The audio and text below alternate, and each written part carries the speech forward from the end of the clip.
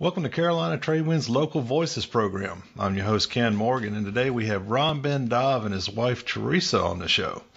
Ron writes a poetry article for the Albemarle Tradewinds magazine and is an author of several books. You can find his books on Amazon.com and at the Pasquotank Library. Welcome to the program, Ron. Thank you. You're involved in an upcoming event called David's Heart. Can you tell us about what's going on? Yes, sir. What we're doing essentially is praising the Lord.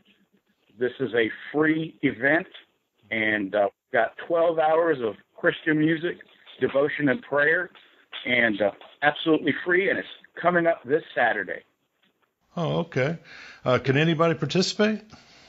Anyone. All they've got to do is show up. So any kind of gospel group or anybody that wants to sing can just get up there and go at it, huh? Every hour we will have about 10 to 15 minutes of open mic for anybody that has any Christian music. Okay. Is this some kind of a fundraiser, or what type of event is this?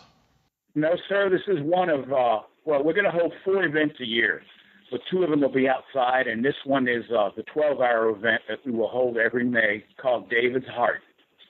And the other ones, I guess, we'll do another podcast on later.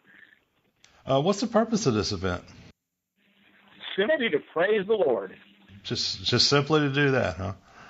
Praise the Lord and bring unity amongst the Christian community in Elizabeth City area. Oh, okay. Well, where's this event being held at? It's going to be at the Waterfront Park across from the Museum of the Albemarle.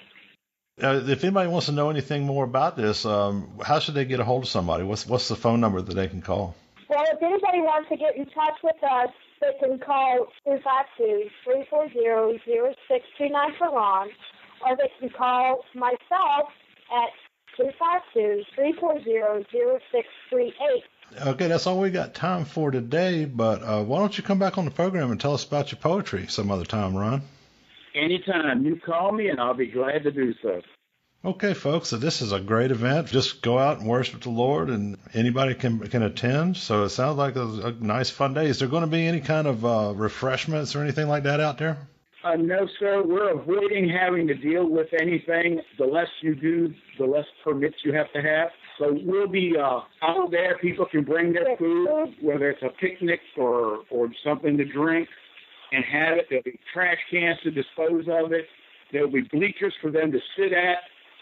Or they can bring their blankets and their lawn chairs and just enjoy family time with their family and friends.